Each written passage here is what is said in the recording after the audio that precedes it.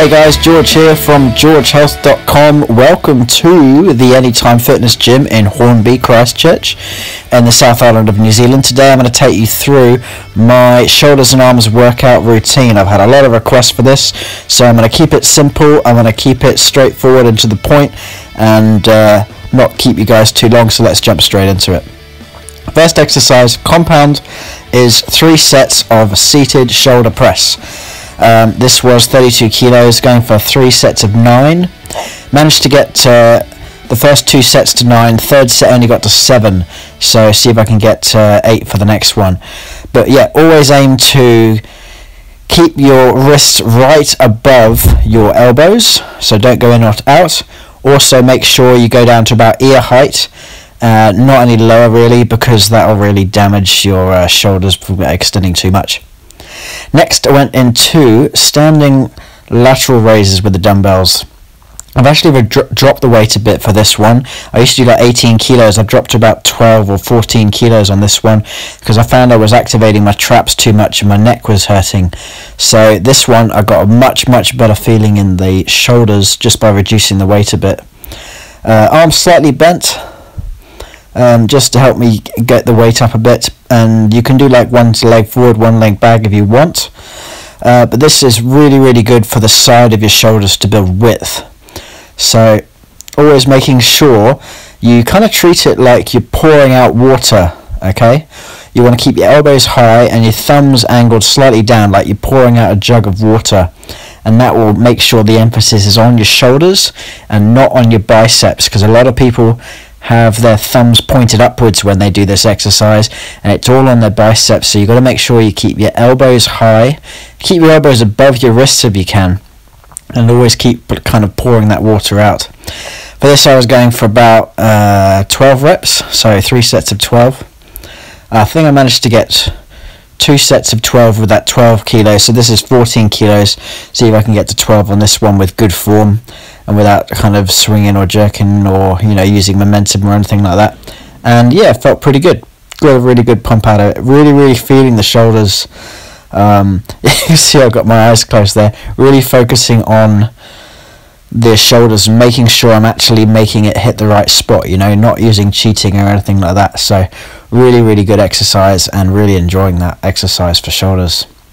Next I tried this kind of reverse fly machine for rear delts, but you see there, like I'm using my back quite a bit. I feel like I'm contracting my back during this exercise, and I felt like my back was doing quite a lot of the work. So I actually after did a couple of sets of this, and then I switched to back to the dumbbells.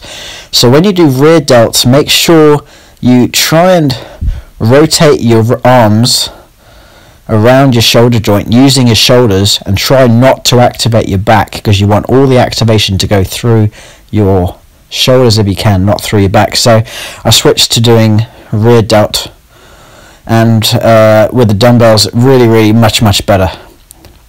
I'm really focusing on keeping my body, my upper body, as still as possible, and keeping the wrists forward really, because if I bring my wrists and my elbows backwards down the body, I'm going to start using my back again to do the movement. So keep your elbows forwards. I'm kind of like doing like a forward diving movement with my arms, and that just keeps my elbows up in line with my shoulders and making sure all the contractions are going through the shoulders and onto the rear delts and not with the back. So when you do that rear delt exercise, pull it backwards, but have a look at yourself in the mirror and make sure your elbows are not going over your lower back or even your mid back. They need to go right over your shoulders.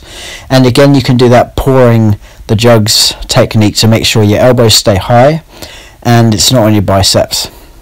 And that was my shoulders, just 3 solid exercises, really intense, and I'm on to arms. So for this one, this is a really good variation that I've come up with, where I'm leaning forwards, because if you stand vertical, you get to the top of the rep and you are resting effectively. So I'm leaning forwards here, keeping my elbow locked in place, doing the contraction all through the biceps.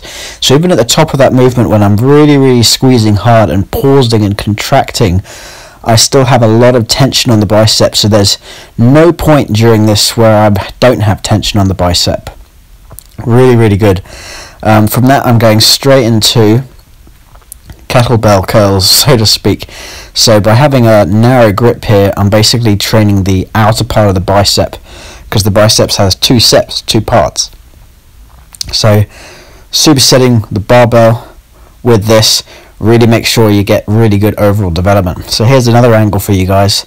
So leaning forwards, back is solid, not rounding the back, nice flat back, keeping the elbows still, and I'm basically trying to touch my eyes or my forehead, going up, pause, squeeze, breathing out as I go up, and then letting it go back down. Really controlling to make sure I'm not using my shoulders to rotate my elbows, not leaning up, keeping it really controlled.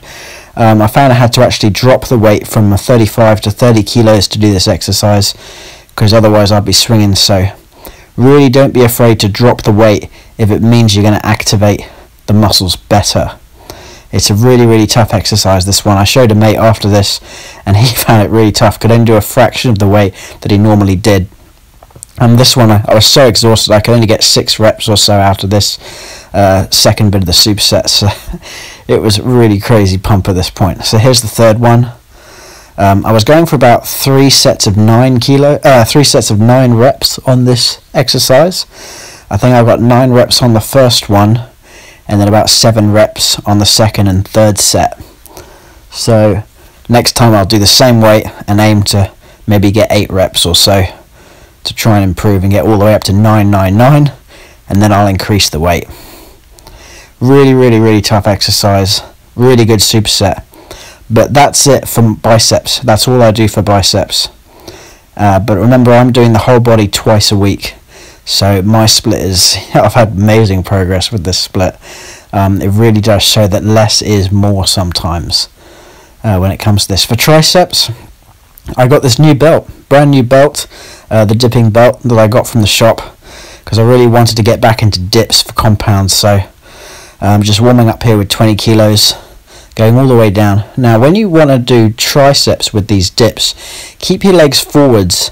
If you do chest with dips, you keep your legs back, so you're putting emphasis on your chest. But we want to take emphasis off the chest here, and we want to put it on the triceps. So the way to do that is to make your body as vertical as it can be, because then there's no pushing away movement. It's all through the arms only. So elbows go straight back, and try and get your body as vertical as you can. It is hard because you've got to counteract that weight. I'm on to 40 kilos now, so I'm going for about 9 reps or so. It's pretty hard, but yeah, try and keep your body as vertical as possible. Keep your head up, and yeah, try and keep the emphasis off the chest. You'll really feel it. Again, you may have to drop the weight a bit, but that's it. So that's my workout, guys. Took about an hour, real intense. Hope you like it. Cheers.